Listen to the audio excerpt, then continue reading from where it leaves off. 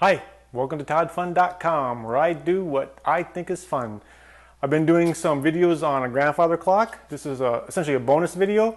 It's not one of the, I have actually 4 videos on servicing a clock and oiling a clock and setting up a clock, as well as regulating and setting a clock in beat, and essentially do the whole setup.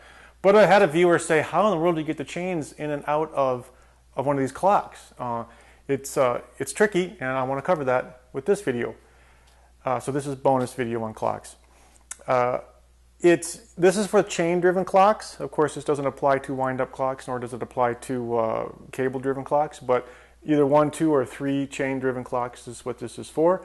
It's easiest to do this job if you can take the mechanism, this out of the clock, like I do, but it can be done inside the clock because there are access panels on either side of a grandfather clock for doing things inside like oiling and putting the chains on and off.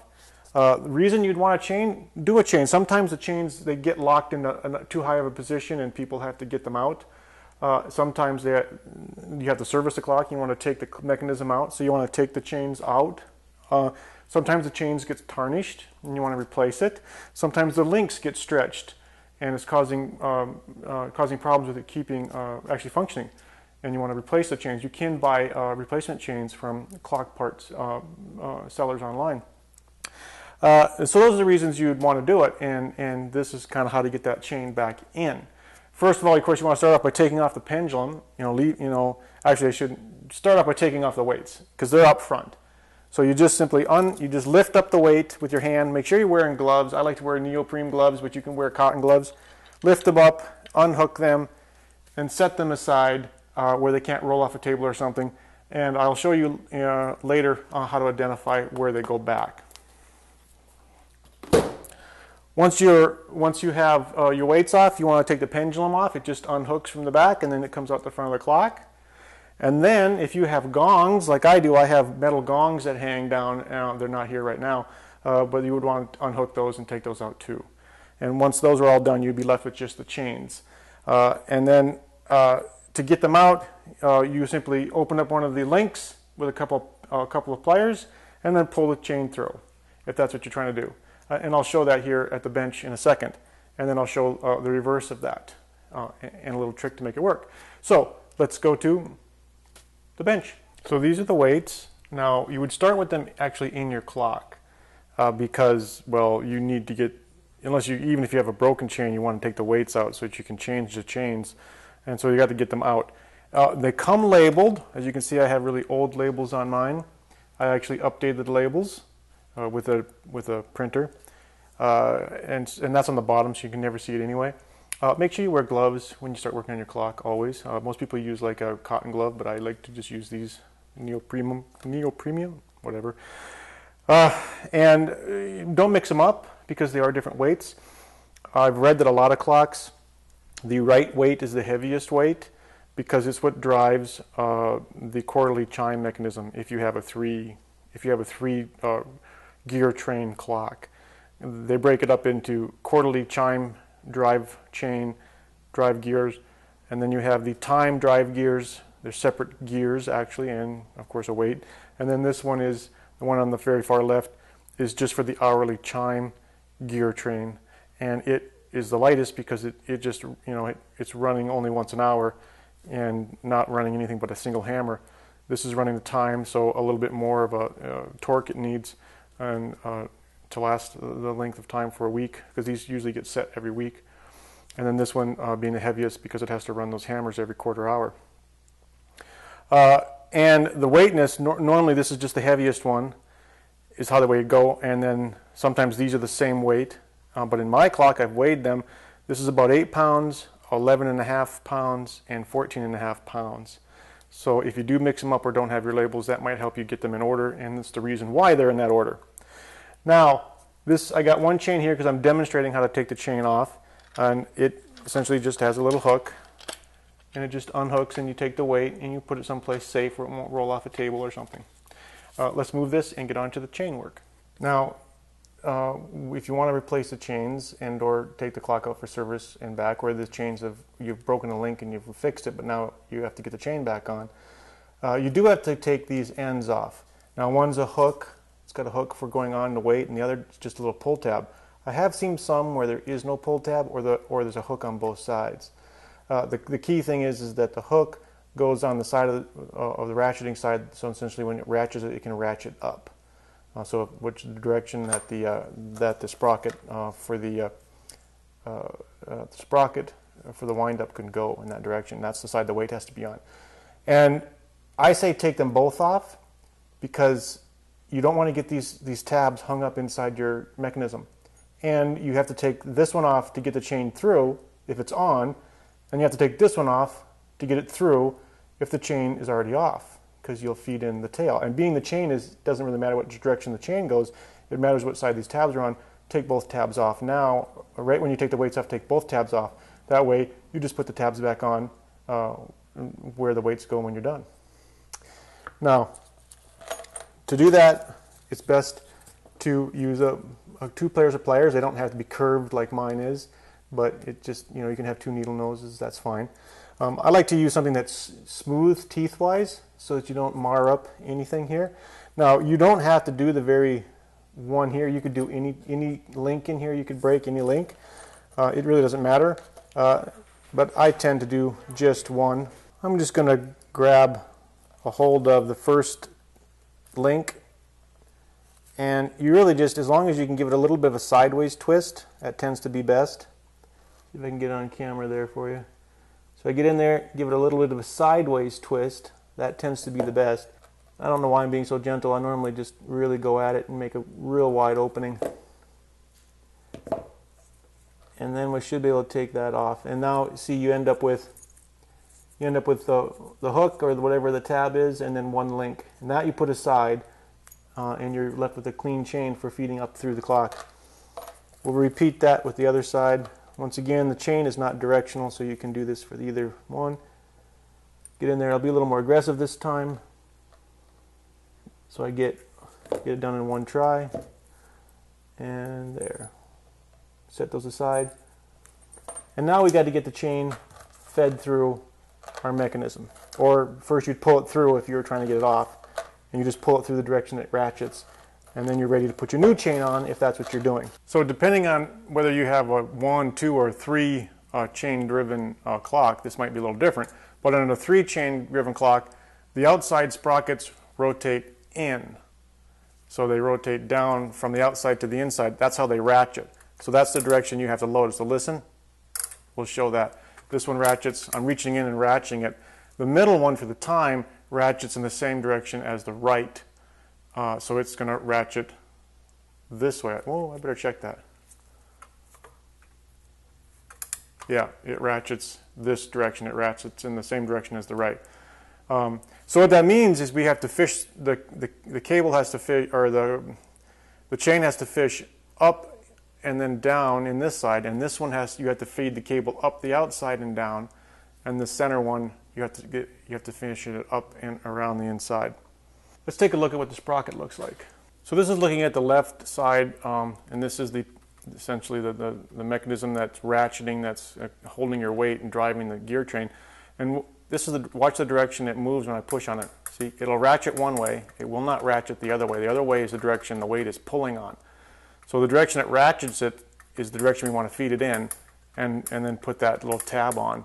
The direction you can't ratchet it is the direction we want to put the hook on, so the weight is pulling down on this and adding power. You can even see as I push down with my finger, it starts to power the clock. And that's what we'll do on all of these. So to get the chain through, the best thing is to get a piece of 18 gauge stranded wire and put a little hook on one side and make it about this big. And the object is to put it up through the opposite direction of the ratcheting, hook your chain on, and then pull it back through. You can do this inside the clock. It's harder because you can't get to the mechanisms as easy, but because you can take the side panels off, all grandfather clocks have a side access panel for oiling and doing this type of work. You can do that on either side. You can take off. It's just that there's going to be more wood and stuff in the way, so it's going to be a little bit harder to see and use your hands, but it can be done. So first I'll show how I get it up through, and I'm only going to show doing one. Well, actually, I'll show doing this, the left side and the center, but the right side is just the center. There's only one tricky part about the center. And so on the left side, you can actually see the wire coming out the side, especially if you have an access panel or have it out of the clock for sure. And let's just go ahead and do that. You don't want to unbend it. You just want to get it up in there. And you want to feed it on the side of the sprocket that does not have teeth on it. And so it can be a little tricky, especially if you can see in there from the side. You can kind of get it pointed in the right direction. You know, maybe give it a little bit of a twist in the direction you want it to fall, because you want to favor the side that does not have the teeth. And then as you move it, you can reach in from the side and you can kind of push your wire down and then kind of give it a little pull. You'll be able to reach in there, see it comes out. And then you want to make sure that you feed up more and then give it a little shove back down, because you want it to go all the way down and then out the bottom. And so now I have my hook down there, but I'm not on the proper place of the sprocket. So let's take a look at that, what it looks like from the side. So here you see I'm not on the sprocket teeth. I'm on the side that doesn't have these teeth. I'm on this side, and you want to always do that. And mind you, the center one that switches. This is what it looks like on both outer sides, but the center, the teeth are pointing out at the face of the clock rather than the back of the clock. So once you kind of peek in from the side, you just lift it up and hook it on there. And now when you pull through, you're going to pull in that direction that it needs to ratchet, and the chain will grab. So let's go back to the front. Because we've taken off both sides of the chain, it doesn't really matter which side of the chain we do. We just want to hook it on there, let it drop. Give it a pinch so it's not going to really come off easy. Because if you yank on this a lot, this stranded wire will just flex and come open on you. And as we pull up, of course, we're going to be raising that chain with our hand. So let's come back over here. And we start to pull through. And because it's stranded, it'll flex easy. And we want to make sure we don't pull off or hook up anything on it. See? And see now how those chains locked in? Kind of look from the side and make sure you've done that. Notice up here I'm about to pull off on it. So if I really wanted to be anal, I could have put a little piece of tape around this so that I don't have that problem. You don't want that to do like it did for me. So yeah, put a little piece of tape on it too before you hook it up. That way you're not likely to do what I just did, which is have it to where it could come off. And so now it should ratchet down nice and even. And we'll come back to the front, and we can see we have our chain. Okay, and we don't want to go too far because of course you're going to put a weight on it, so go down to about halfway. So now you're about 50-50 on the chain length now, and now we can put our tabs back on. So let's show that real quick before we do the center one. So here we are putting the tabs back on. Make sure the one with the hook goes on the outsides of the clock, or certainly the one where you pull on it, it doesn't ratchet, because that's the side the weight's going to hang from. If you hook it on the other side, it'll just ratchet right to the floor. We've got that extra link in there. We hook it in there. And now we just got to simultaneously bend them. So I grab it tight there, let it hang. And if I can get it on camera real good, I'm going to grab it and I'm just going to torque it back nice and center. And then you don't see a gap in there anymore. So because you don't see a gap in there, it's going to hang just fine. And this hook side is on the correct side. Now we just repeat that with the tab side, and I won't show that. Yeah, it ratchets this way, so we want to feed our wire the opposite way so that we can pull it up. So it would be the same as the way we would do the right side. Now, once again, you want to start with it in the shape. You want to make sure you stay near the back of the clock because you want to stay over top of the arbor. You don't want to get hung up in the gears near the front inside. So we'll try and stay near the back this time. And if you look in from the side, you can see a little bit, and be careful not to get hung up in anything. Now, if you saw the clock servicing video, I had made little hooks to service things inside the clock, and that comes in handy again because we can feed this in from the side and kind of help our wire get down underneath other things as we roll it around. We don't want it to get hung up in underneath other arbors. We want to get under just the one arbor, and that can be kind of tricky. One of the tricks is staying clear of everything. Just get on the arbor of the center shaft, because then you're not up there getting hooked up on anything. And I can just see inside that it's coming down as I roll it. And I think I got it. Yes. Okay. So now I'm in there on both sides, but I'm not over the sprocket, the chain sprocket. So I have to lift up, hook the chain sprocket. Now I can look in from the side over here and I can see I'm on the chain sprocket. This time I'm going to use a little piece of tape just to make sure that the little hook here on the wire stays closed. So essentially that little piece of tape will just keep it from falling off as it goes up around that sprocket. Now I can pull the correct chain here. Pull this other side of my yellow wire and make sure it catches and pulls down. There we go. Get about halfway, and I can put my hook back on, and that's done. I repeat that one more time here. Come to think of it, the right hand one is a little bit tricky. I've never really paid attention, but because I always do this outside the clock, but especially if this is inside your clock case, it's a little more tricky. So start with it already hooked up and taped, because there's two gear trains in there that kind of cross. They're not above each other like the other ones where you could just loop this wire over. They're crossed, meaning you got to go in correctly right away. You got to thread the needle a little bit.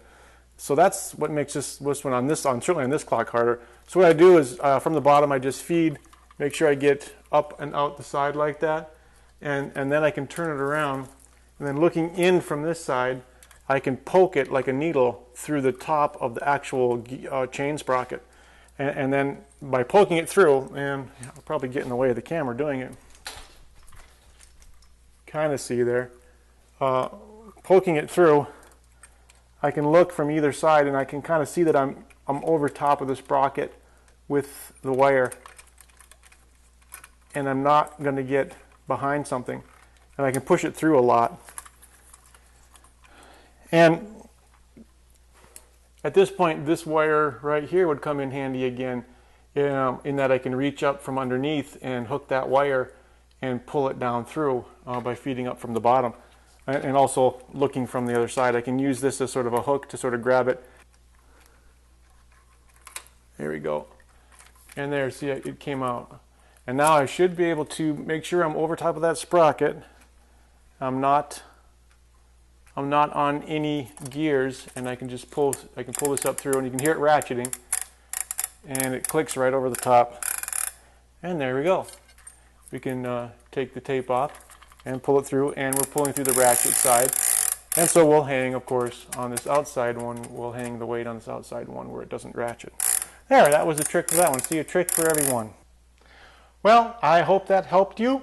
If you have a clock and you need to do the chains on them, this video is for you. It's not really for my subscribed viewers, though I think some of them do like this stuff because they watch this because it's Todd fun, and this is fun for me, and it's just fun to watch people do things sometimes.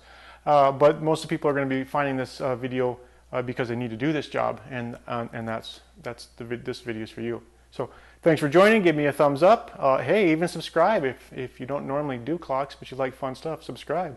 It always helps my channel. I guess that's it. Thanks for joining. See you later.